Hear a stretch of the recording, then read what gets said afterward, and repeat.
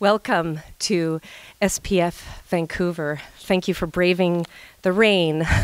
Seems like atmospheric rivers happen more often now. Thank you for joining us for the 8th Annual Sustainable Production Forum. I'm Melanie Windle, the Executive Director of the Sustainable Entertainment Society. I'm thrilled to join you today at the Wyss Center so we may immerse ourselves in arts and science, in sustainability and decarbonization, in connection, storytelling, and hope. Before we dive in, allow me to humbly acknowledge that we are on the traditional, ancestral, and unceded territories of the Musqueam, Squamish, and Tsleil-Waututh nations. As allies in the ongoing battle against climate change, we stand united, determined to preserve and protect the land, to be stewards of its natural gifts, and to facilitate healing. This commitment echoes the enduring spirit of the Indigenous peoples who have safeguarded this land for countless generations. Today, we have an incredible lineup of guests and programming. And I extend my deep gratitude to our SPF Vancouver presenting partners, Real Green and Creative BC, and our lead partners, Green Spark Group, CBC Radio Canada, and Telefilm Canada. Let's watch some key messages from our partners.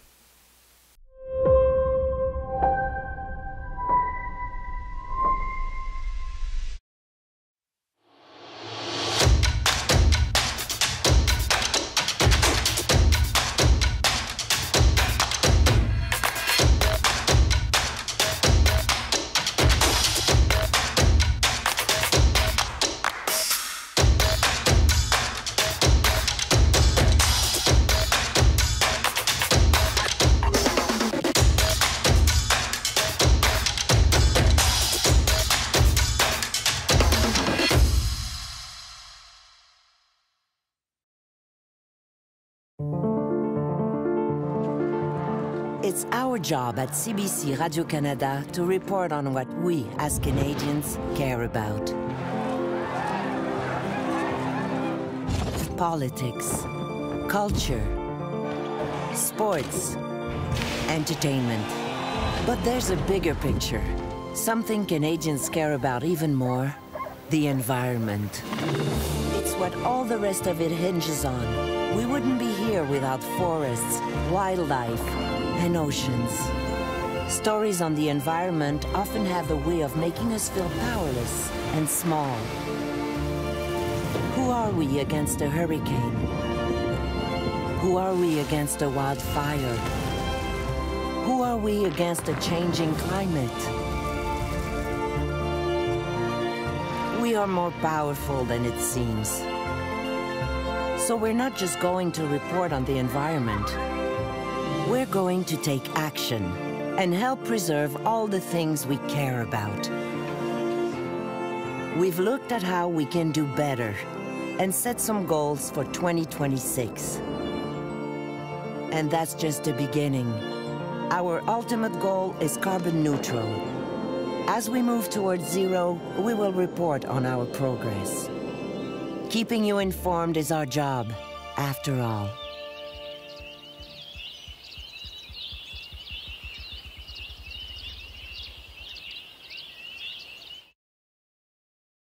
Telefilm Canada champions independent storytelling in Canada that is sustainable and inclusive.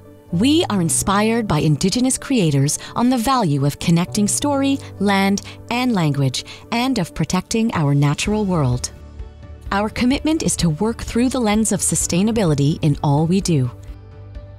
As an investor, a promoter, a financial administrator, and as an employer, we will make positive change and reduce our impact by encouraging knowledge sharing, working in partnership with the industry to implement best practices, establishing science-based targets, and measuring our carbon footprint. With tools like our modernized budget template that now includes sustainability and EDI priorities, and our sustainability plan template requirement, we strive to encourage sustainable productions. Together, we can build a sustainable and future-facing film industry.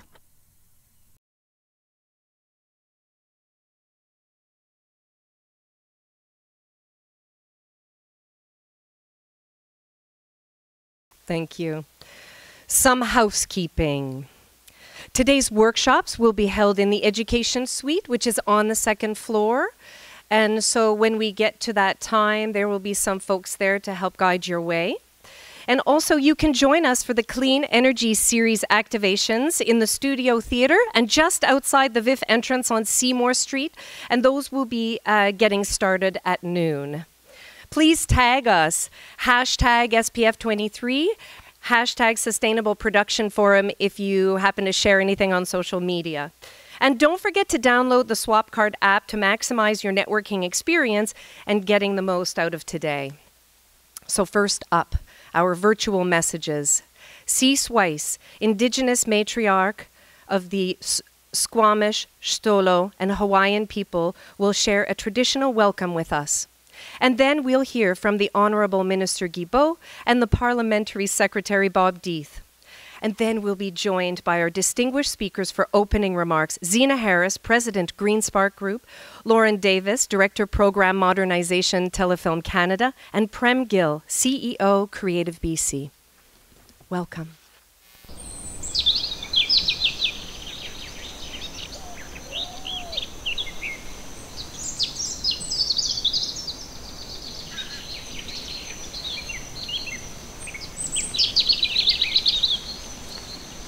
Welcome to the Sustainable Production Forum. Hath squile each tenoyup, toits tanakquian quinshaman, cease quian sna, an hath in squalowin, an wanoxt in squalowin teetsies.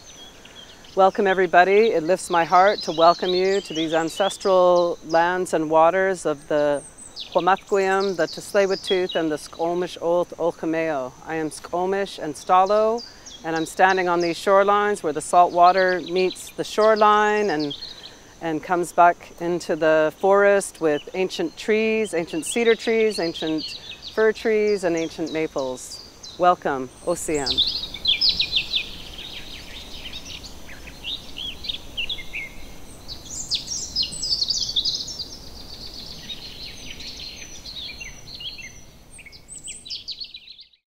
Good morning, everyone. Bonjour à toutes et à tous.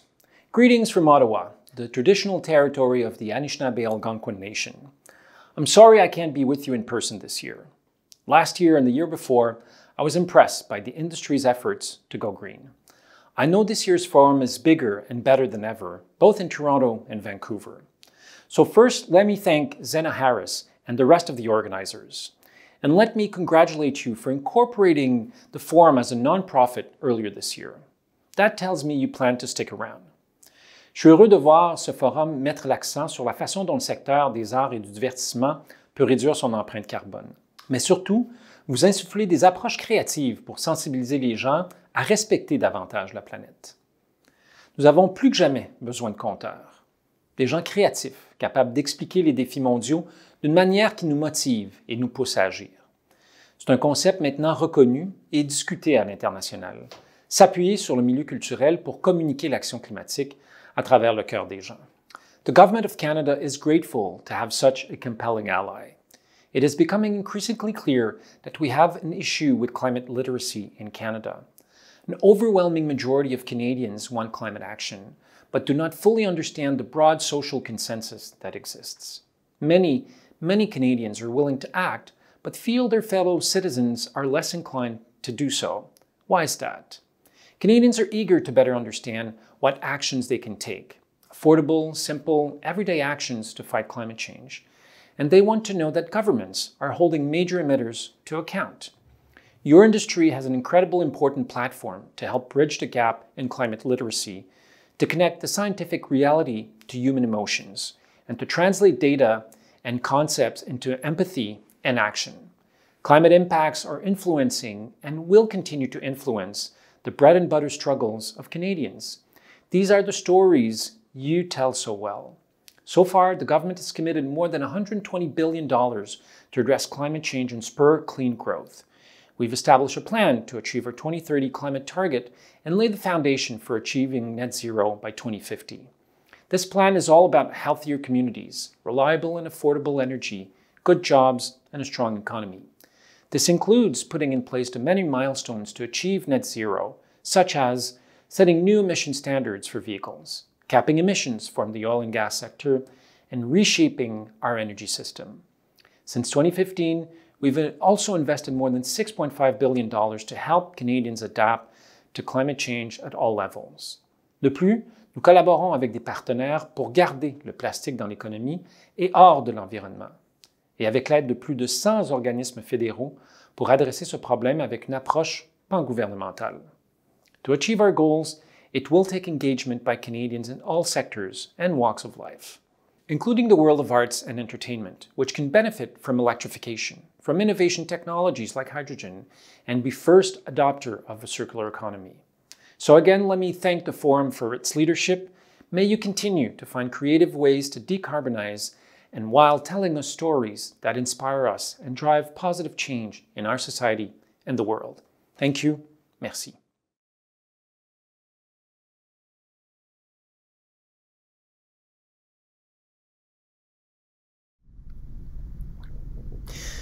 Hi everybody, my name is Bob Deeth. I'm the Parliamentary Secretary for Arts and Film, and I'm speaking to you today from the territory of the Lekwungen-speaking people, known as the Songhees and Esquimalt First Nations. Thank you so much to the Sustainable Entertainment Society for hosting this event. We're proud to support this event through Creative BC's program funding and the Real Green Initiative. And to you, the filmmakers, crew, producers, vendors, sustainability champions, everyone involved, and who's participating in this event, thank you. Ensuring environmental sustainability is crucial. And we all know that climate change affects all of us, as we saw this summer with the force of the wildfires that happened all over. And our hearts go out to the folks in West Kelowna, and Shuswap, and around the province.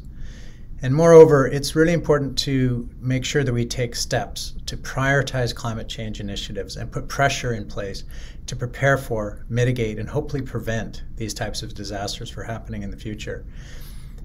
In BC, our natural environments are some of our most precious assets, and we're privileged to live on some of the world's most spectacular places with diverse flora and fauna, and something that draws production activity to BC. And in BC, we're committed to being leaders in climate change action and sustainable practices that protect sensitive environments. In fact, addressing climate change and the climate emergency for a better future is ingrained in everything that we do in our government.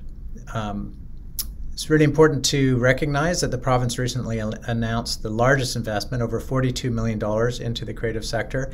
And one of these investments, it's nearly $16 million, is there to support BC filmmakers, producers, and creators, with a portion of that funding being directed to green initiatives in the motion picture industry. I want to applaud the work the motion picture industry is doing in BC to reduce the environmental impact of film production. And because of you, BC is on the map. We're actually a global leader in sustainable production. Thank you for that, and thanks for the advocacy and initiatives that you lead.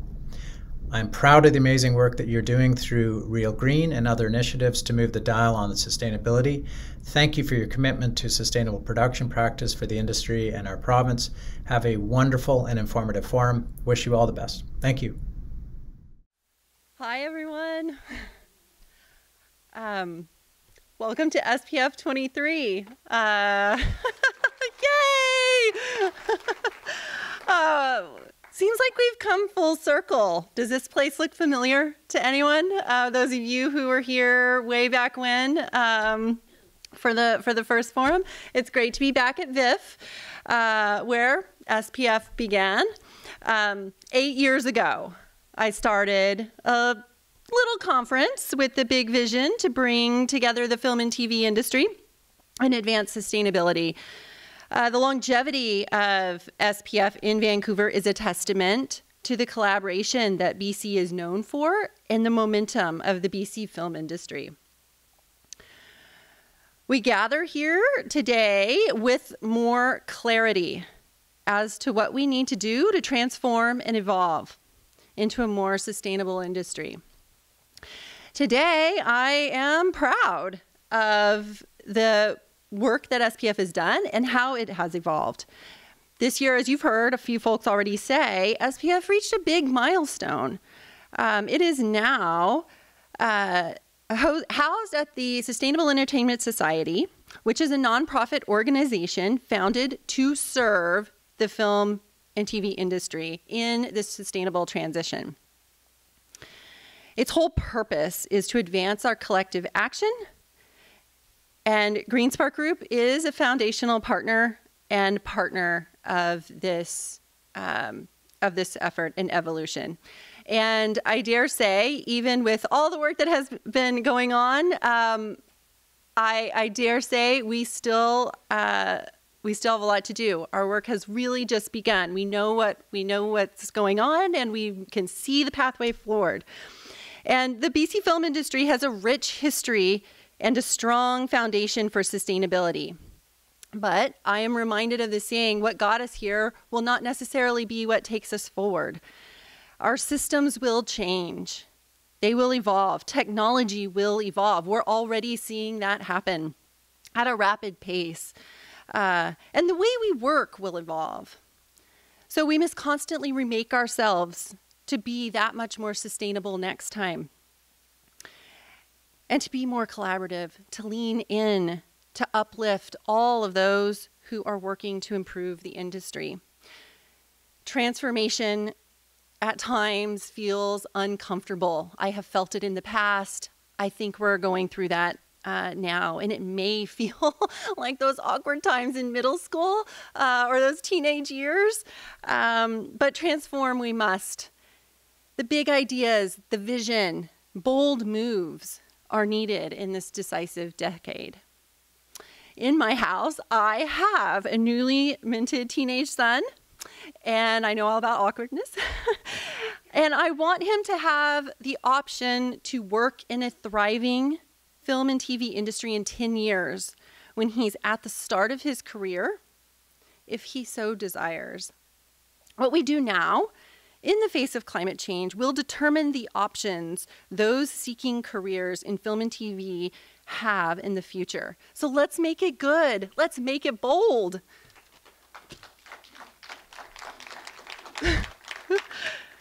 Here's to the amazing work of the SPF team for seeing the vision for collective action. To all the partners who believe in collective support and who make this gathering happen. It literally could not happen without the partners collaborating on this. And here's to each and every one of you for leaning in, working hard, and showing up for sustainability in the film and TV industry. And here's to transformation. So thank you all, and have a great day.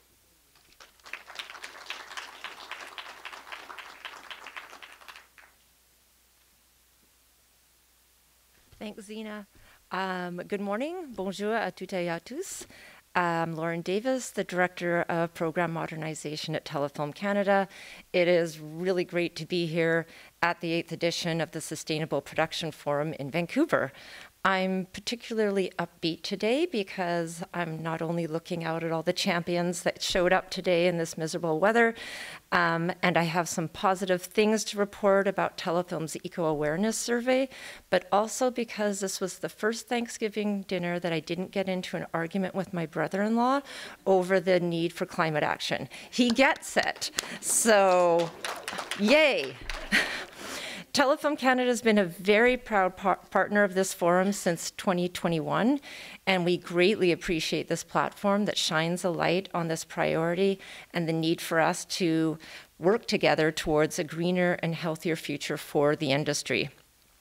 At Telefilm, the work that we do is inspired by Indigenous perspectives, their holistic and inclusive lens, reminding us that story, land, and language are harmoniously intertwined.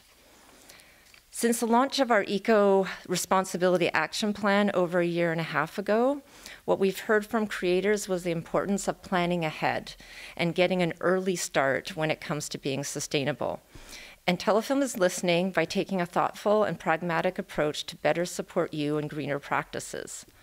One of the practical approaches we implemented is making the sustainability plan mandatory deliverable for all successful applicants receiving Telefilm funding.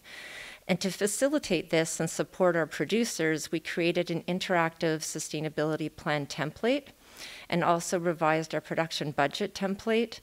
These are useful tools that the industry has access to right now. This afternoon, my colleague Deborah Patz and I will be doing a workshop on a practical guide for your sustainability plan at the Education Suite. So that's my plug. The second iteration of our eco-awareness survey, the results of which will be published soon, has some inspiring results. You've let us know that more of you are benefiting from training on sustainable production practices, and that practices are being implemented, like recycling and compost programs, followed by reducing waste and repurposing, donating, and upcycling. And a quarter of respondents are thinking about working with green vendors and suppliers, using carbon calculators, as well as battery power, cleaner tech, and greener transportation options. All hopeful things. We know that implementing change takes collaboration, and I look forward to connecting with you and learning from you throughout the conference. Please enjoy the forum. This is going to be great. Thank you. Merci beaucoup.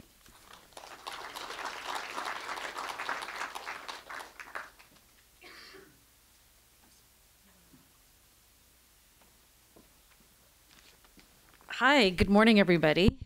I always have hated this podium. This is my second time at this one in the last couple of weeks. Hi, I'm Prem Gill. As you can see, my own picture staring at me. It's a lovely thing. Thank you all. Thank you so much, Zena and your team, for bringing us all back together again. I'm very honored to have grown up here on the unceded territories of the Coast Salish people and continue to live and work here and be part of this community. So thank you to those people.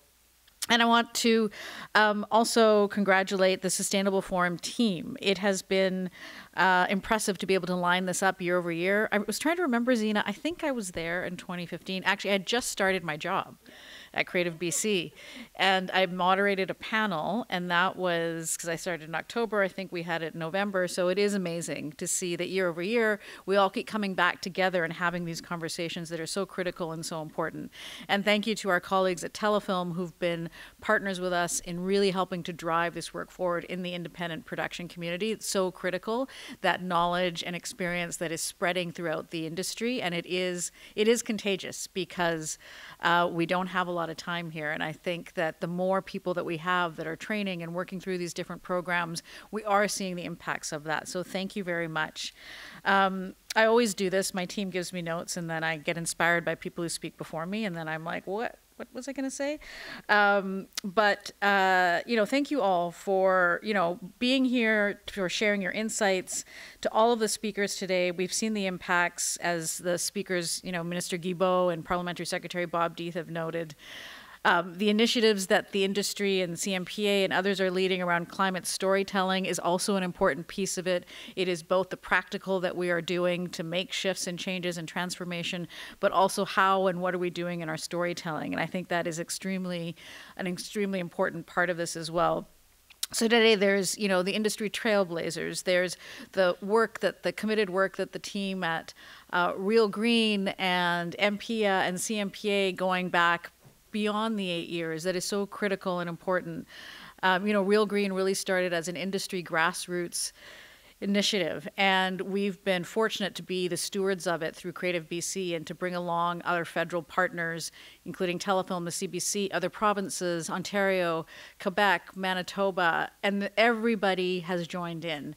And I think that's a real testament to what the industry has done here. And I know it's been a really challenging and difficult time for so many right now over the last few months with less production happening in British Columbia, but know that you are the leaders in this and the world sees you that way. And we certainly are proud of that at Creative BC. And we're really excited that we have the opportunity to hear about some of those things directly from many of you today. I want to thank the team at Creative BC. Marnie couldn't be here today.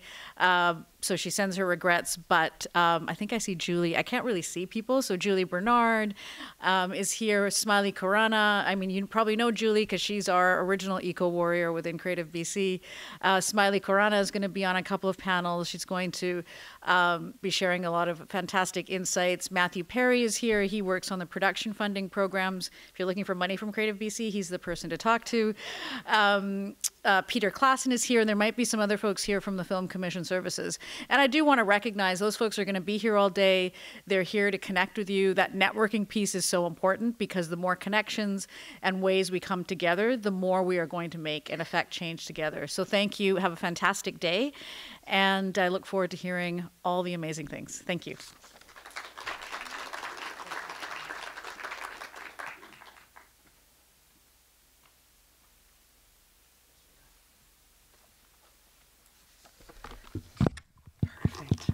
Thank you, Zena, Lauren, and Prem, for those uplifting and inspiring messages. I'm so excited about today.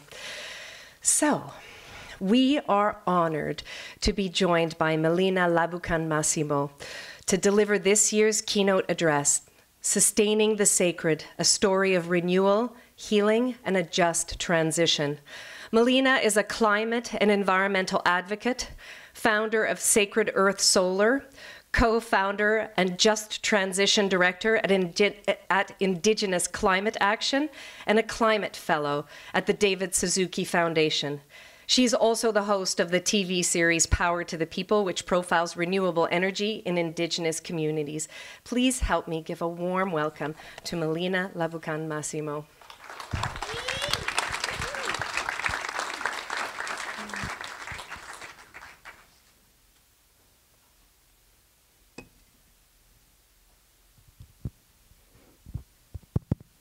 Tansegwakia, Nia Melina Miawapin Laboucan-Massimo, Nia Nihiao Kinaskumtanawao. That's my language for introducing myself. I am Cree, it's also known as Cree, but we in our language say Nihiao. And I am from the Laboucan Cree First Nation, born in my community of Little Buffalo, which is in Treaty 8 territory. But I am also honored to be here as a visitor on the unceded Coast Salish, Musqueam, Tsleil-Waututh, and Squamish peoples. And it's just nice to be here, to be around people that, it feels like two of my worlds are colliding with. I've been involved in filmmaking. I think I made my first short film in 2004 and have done that throughout my environmental campaign work. So it's nice to see people that are so interested and meet more people that are interested in these issues. So I'm going to do a PowerPoint because I really enjoy photos. Sometimes it's kind of boring seeing a talking head after a while, so I'm going to bring you along with a lot of photos today. And I'm just getting used to this clicker now, so here we are. SPF23, woohoo! Yay, we're here together in person. It's actually one of my first in-persons. I've done a few over the pandemic, but because I'm immunocompromised, I'm often not in public these days. But it's just so nice to be here, and thank you again for having me. Again, I'm a co-founder of Indigenous Climate Action and Sacred Earth Solar founder, and those are both two Indigenous-led climate organizations that are national across the country, and I'll talk a little bit more about them throughout the presentation. Just to locate myself, as most Indigenous peoples do, I am from the northern lungs of Mother Earth, the boreal forest, and that's a part of why I became, I guess, a quote-unquote environmentalist or a land defender. That's my kukum, my grandmother, before she passed. And her name was Josephine Laboucan, and that's actually my dad at the very top. He was hidden from residential schools. He was hidden by my kukum and musa, my grandparents, until the age of 9. He was hidden in the bush on the trap lines because my aunts and uncles, who all went to residential school, were older than him, and so he was, I guess, a lucky one, and he was hidden for close to the first decade of his life, and then eventually went to grade 1 and had to learn English in a residential day school. And that's my auntie on the far left, and my sisters, my mom, and my other, and yeah, family members. And I love the Boreal, and it's such a beautiful place. But as most of you probably now know, when I first started campaigning on the tar sands in around 2007, everyone thought that I was talking about tar sands and Jane, the movie. So people didn't know what the word tar sands was at the time. And so it was a little bit of a heavy lift to just even get to know that we are in one of the biggest industrial projects on the face of the earth. And that's where I was born. And I was born in the left purple blotch of the Peace Country. And then there's the Athabasca. And then, so it's 141,000 square kilometers. So it's a 23% of the province that we're talking about fragmenting and destroying. To get at this, this is sorry, it's so a little bit blurred, but this is, we took this from the air. So this is when you're kind of flying over in either a helicopter or a small plane with photographers, and looks like it's pixelated, but I really like this quote from Dr. David Schindler, who is an amazing ally and worked with many Indigenous communities doing research before he passed from cancer. There is nothing on this planet that compares to the destruction going on there. If there global prize for unsustainable development, the tar sands would be the clear winner. And that's a really sad thing, to be from that area and to, you know, this is what it normally looks like. So another photo that we took, and the Peace Athabasca Delta, it's a beautiful, pristine inland water system, glacier fed, and it is being depleted, and right now, millions of cubic meters as we speak being pulled in and made to produce the tar sands, dirtiest form of oil on the planet. And research has shown, if you don't know this, the woodland caribou will be locally extinct from our territories by 2040 within our lifetimes. And so, as you can imagine, our way of life as Indigenous peoples has been replaced by industrialized landscapes, polluted watersheds, and contaminated air. And we took this picture, that's the Athabasca region on the top, and the flyover, and this is from our territory in Laboucan territory, and the piece with a massive pipeline build and flaring gas. So I don't have time to show this video today, but if you are more interested in what it feels like to experience a massive oil spill beside your family and community's homes, that happened to our community in 2011 when I was a climate and energy campaigner at Greenpeace Canada, and it was a pretty traumatizing experience. So I do look it up, oil on Laboucan land, and that's, you know, family members and community members cleaning up the spill. It was 4.5 million liters, and that was me 15 months later when the company said they had cleaned it up, and that's the kind of things we're still pulling out when it's clean and remediated. So as you know, the TRC put out its recommendations and used this word, and everyone was very aghast by it in 2015, but I think it's more, you know, acknowledged and utilized now as a cultural and environmental genocide, where we see encroachment, contamination, destructions of our homelands, and this is resulting continually still of loss of culture, traditions, and customs.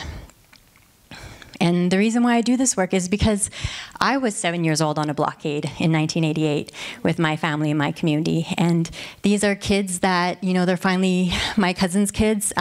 This is in Little Buffalo, where I was born.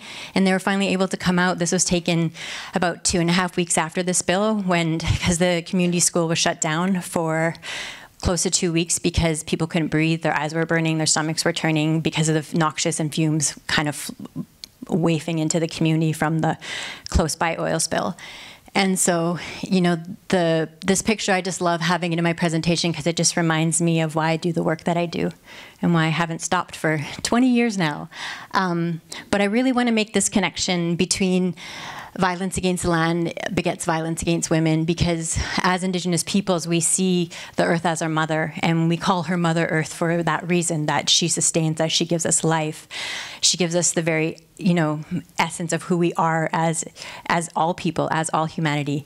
And, you know, we see this being torn away with colonial values of patriarchy, capitalism, which is exploiting the land and exploiting our women and people. And that's connected to this issue that I also work on and have for the past decade of murdered and missing Indigenous women, because of my sister's case being unsolved, Bella Laboucan-McLean, here on the middle left area where she passed, and her death is still unsolved. And so all of this context of, you know, I think it's really important to contextualize why we do this work, and why, for me, I had to find a yes to the no. Because for me, it got to the point where it was, you know, I think a lot of us do feel climate grief, climate anxiety, now that those words are out. I think as a climate energy campaigner, when no one believed us that climate change existed, except for the people that actually believed 15 years ago, but, you know, now people, over Thanksgiving dinner, people believe because they see it all over the news. But we were gaslit for a long time doing that work. And so it's really good to be at a conference like this where we are seeing people making that change in their everyday lives and also productions. So this is another production that we made. It's so I'll show this next video here, but it's my yes to my no was building. So I was, saying stop, no, traveling around the world, protesting, speaking out at different conferences, testifying in the U.S. Congress, speaking in British Parliament. But it felt like it was, I was blue in the face, and I was so frustrated, and I was so exhausted, and I was so angry because my family was still being poisoned, and I couldn't stop it. And that's traumatizing. That's a really hard thing to go through when you see that happening and you have no power. So I thought to myself, what can I do to start rebuilding and start bringing in what we actually want to see? There's this foreign imposition, and we want to see what's the next iteration of what communities are actually developing themselves. And it's coming from the community as opposed from the outside, which has happened for about 150 years in our community. A lot of it was foreign imposition. So this project is called Pitapan, and I am going to, this is Carlton on the left, and we trained him up to put up this project. And I'm going to show a really short video now.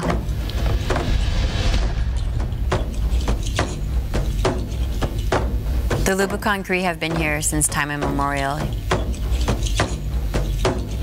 Indigenous peoples have a very intimate connection with our homelands here in northern Alberta.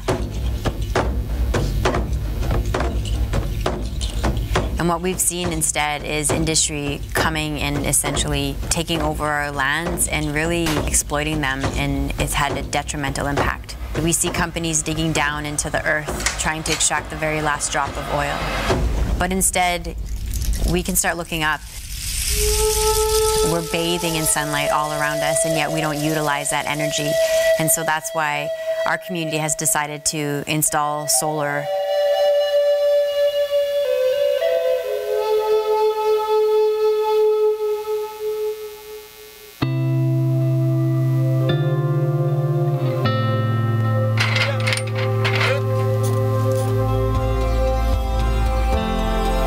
Pretty amazing to see this project go up. A lot of the community members and the young people are working, they're getting hands-on training right now. It's really amazing to see how proud people are of it and how it's a community project, because all of this has been through the blood, sweat, and tears of the community. Well, this project matters to us because it kind of represents who we are and where we're going in the future. When you see the work, I can say that I did that. I took part and I did it right.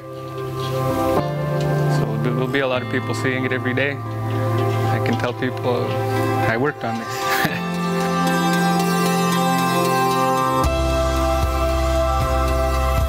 I know in a lot of the ceremonies and the songs, the sun is praised. Even the project name, Pitapan, means the coming of the dawn, and it's coming of a new era. Era where we use, energy that's not devastating to our environment. In getting this solar project going, we are leaders in solar power, and that's what we're teaching our youth. They have to learn how to operate it, they have to learn how to maintain it, and they already know how to set it up. So if any of our neighbors in the surrounding First Nations or Métis settlements want to start a solar power, we can be there to help them get it going.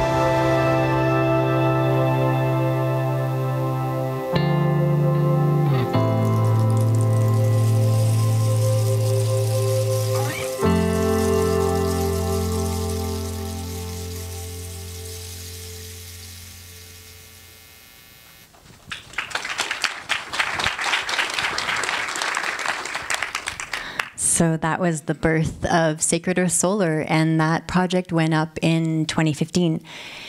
And, the yes to the no is also returning to zero waste communities, and Indigenous peoples have always been zero waste. And so I think it's this kind of returning back that we see this acknowledgement in Telefilm and all the different speeches and things that I've heard throughout the changing times of the years, the acknowledgement that Indigenous knowledge is valuable and it's integral to how we move forward in this country. Tiny House Warriors, we put another project up in Secwepemc territory in interior BC. At Sacred Earth Solar, we also put up a project in Ontario with Christy Belcourt and Isaac Murdoch, who are amazing artists in the Anishinaabe territory. We solarized their art studio in a few years back. We also solarized Gaydon Dam Checkpoint, which is Wet'suwet'en in northern BC. Fairy Creek as well. And then our most recent just happened a few weeks ago. This is in Six Nations and with an organization called No More Silence. That's a Toronto-based organization that is working to make healing lodges more accessible, wheelchair accessible, and also accessible to the LGBTQI+A community. And also to murdered and missing Indigenous families that are struggling and looking for justice for their family members. So another project I really wanted to show you and share with you that was a heavy lift of around 2 or 3 years with Real World Media. I know Carmen's speaking later today, and I think Diego is in the audience who helped edit this.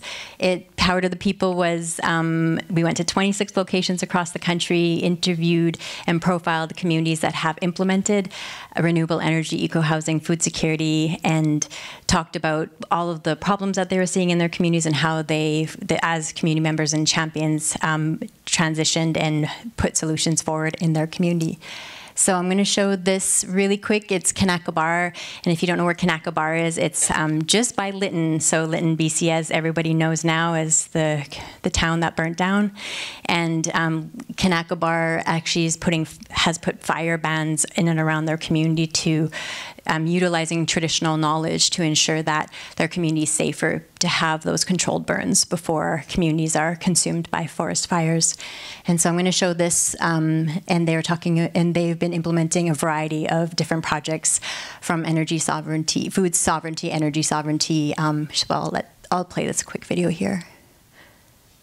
First things that we had going. Do you always wear these? No, actually, these bees are really friendly. Amazing. Right now, they're filling it up with honey and making sure they're getting ready for the winter time. So how many chickens do you have in here? We have 50, I believe. We started out with 6 and realized, you know, this is working. We can keep on growing and become a larger scale. So you have a student youth program. Can you tell me more about it and how many students that are currently in it? There's six students here. That's so great. So coming around the chickens here, hello ladies, we walk into our food forest. Wow. So Melina, everything in our garden has a purpose, whether that's food or medicinal. These here are linden trees, and they're actually one of the few trees that we can eat the leaves. It's beautiful up here. Yeah, absolutely. So this is echinacea. There's lots and lots of stuff. A large variety of plants. I'm gonna say over 90 plants. You can really see the diversity here. The overall plan is that this is a food forest and not necessarily a garden, so we don't have to have a lot of membership coming in, weeding, fertilizing. The general plan for this is to see, you know, what we can grow here and what's suitable to, you know, grow on a larger scale. And one of the main things are these strawberries that are gonna remain growing here. Coming over here, you can see these guys working hard. It's our first adventure into creating a greenhouse. What we're creating here is called a solar thermal greenhouse. It's important that we use the solar thermal greenhouse because the extremities of the weather changes. So in the wintertime, it can get up to like -30, while in the summertime, it can get beyond like 45 degrees Celsius. This is amazing. All in like one little plot of land. I'm so inspired by just the diversity of what you have here. Not even to mention, we have solar in the background here we haven't even talked about, so I'd love to hear more about that when we get a chance. Yeah, I'll tell you all about it later. There's so much going on here.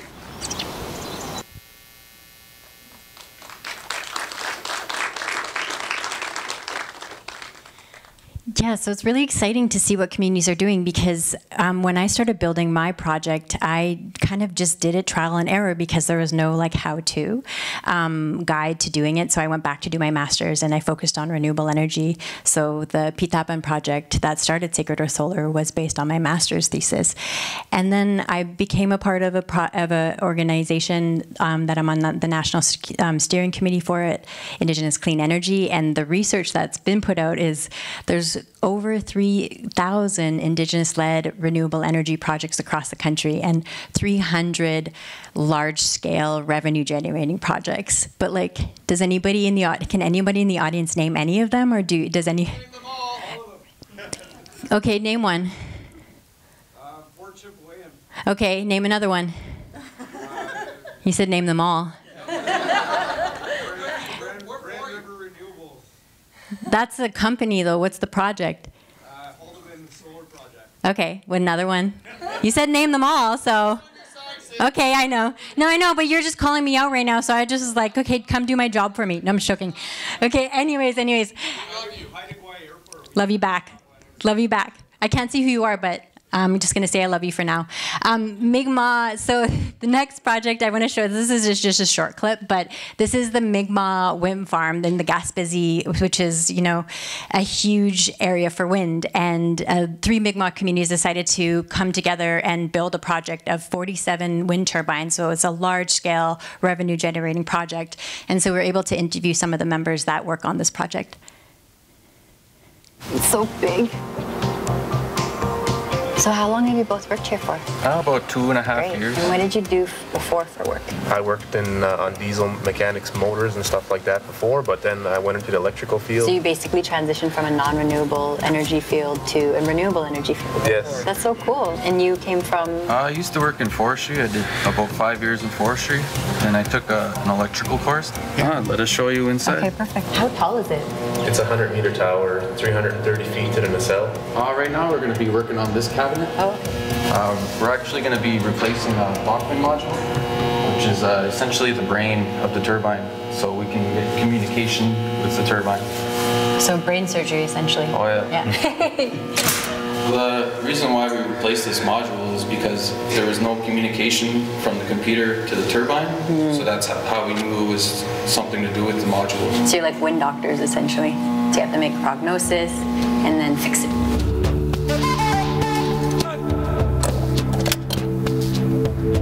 My favorite thing about being up here is the view. If you take a look around, like, it's amazing. Like, you can see so far. We're 100 meters in the air right now.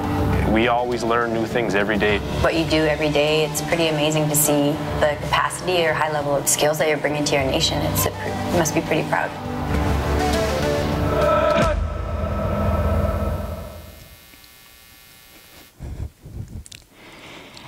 And yeah, give it up for all the communities doing this heavy lift.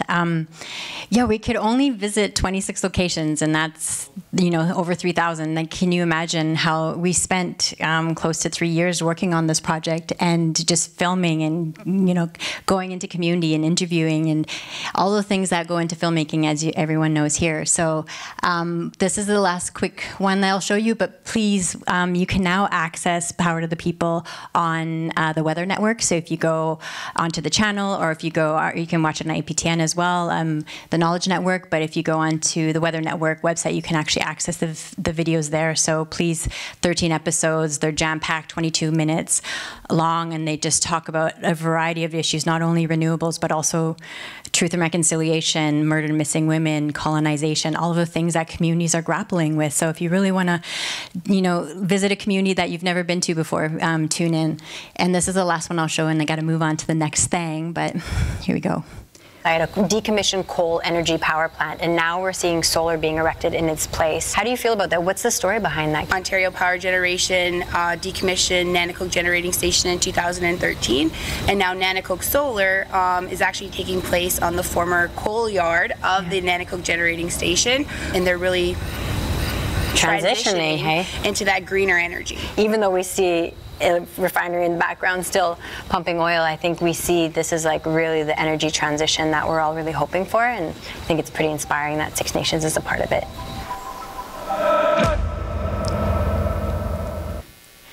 So,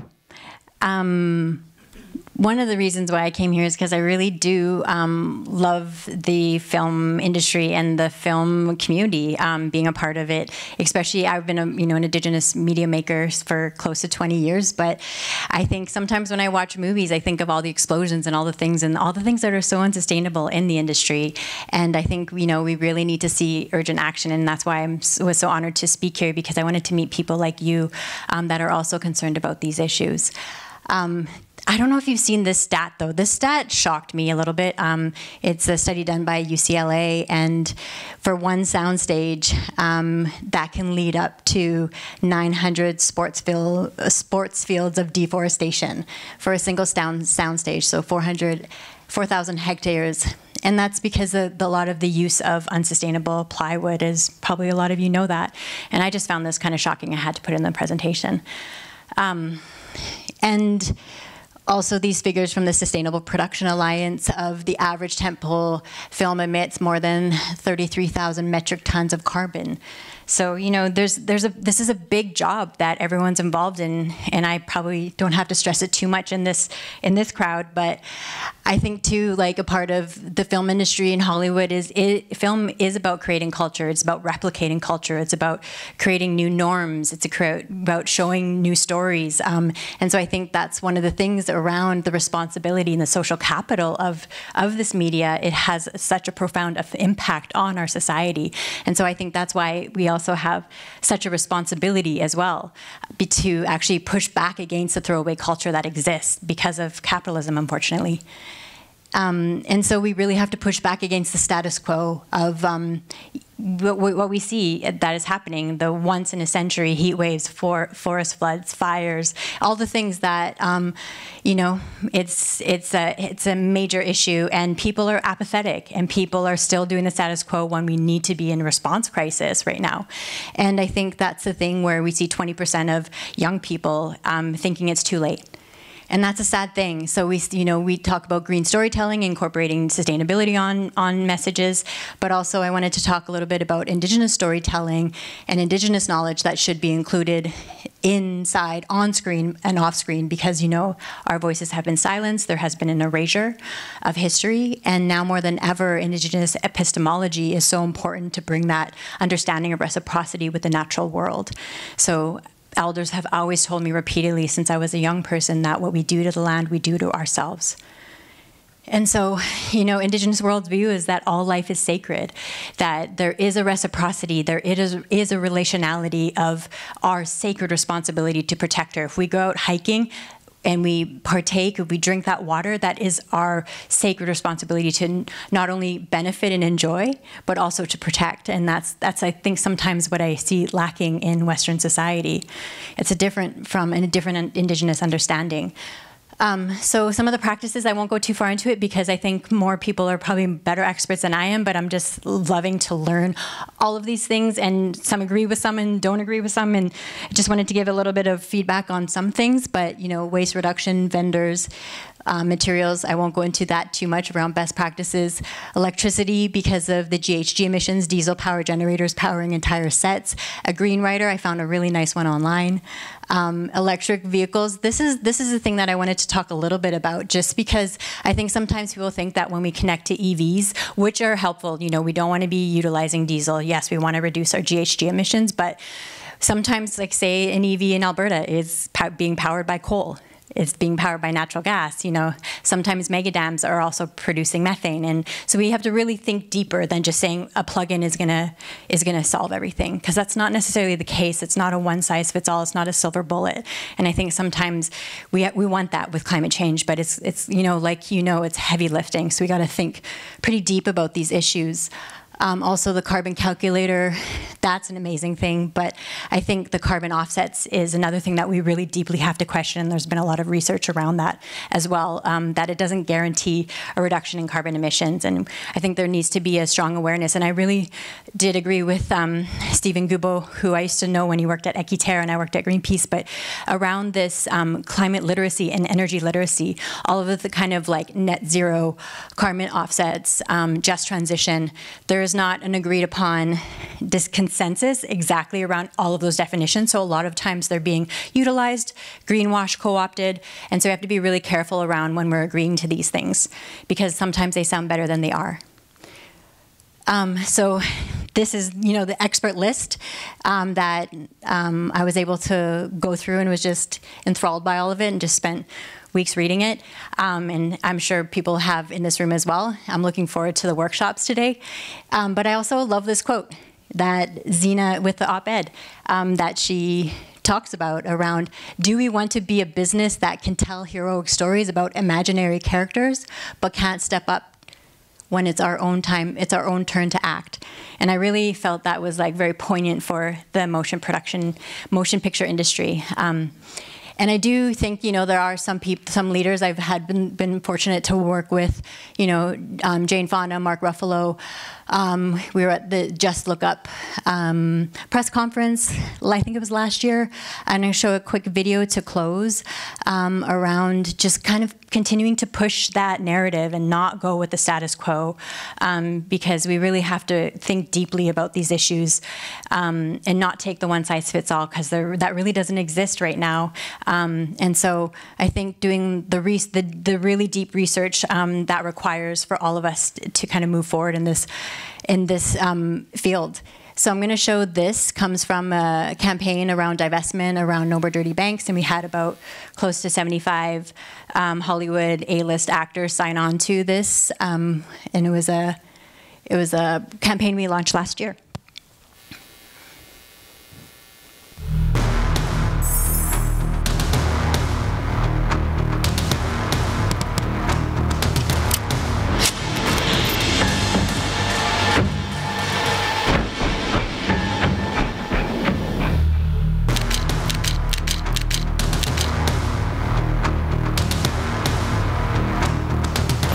RBC, let's be clear, is financing the destruction of my homelands all the way to the Wet'suwet'en people's homelands. In this short period of time, the damage that they've done and what they plan to do is irreversible. It is what we do today that can change it. If you want to do something really important on climate change, move your money away from where it's being spent to fund this. That's probably the most powerful thing we can do right now.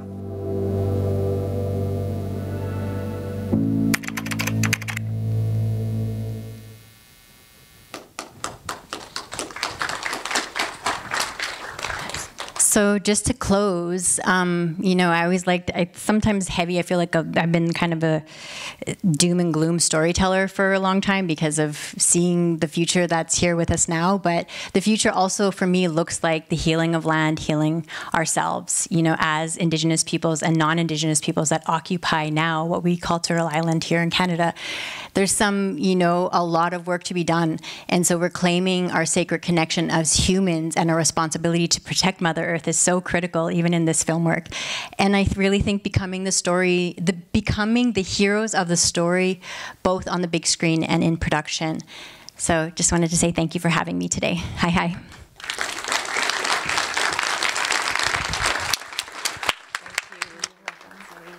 Please, thank you. Join me and say thank you so much to Melina, and thank you for your activism, your continued energy in this space, and all of the advocacy work that you're doing.